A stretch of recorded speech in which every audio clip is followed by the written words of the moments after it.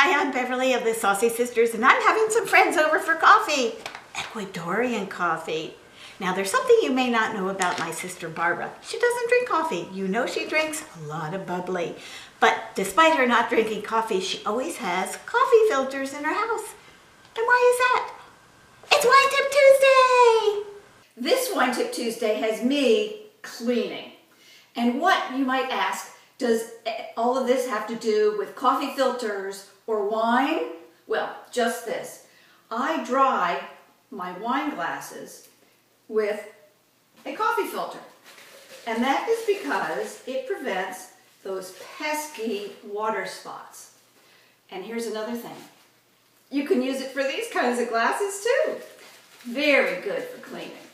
Here's another use for the coffee filter. If you've ever had this happen, a broken cork, and some of the cork gets into the glass or into the bottle, just take a coffee filter and pour the glass or the bottle into another glass or decanter if you'd like, and even the smallest bits of cork will be stopped by the coffee filter. So here's the coffee filters and Wine Tip Tuesday. Cheers!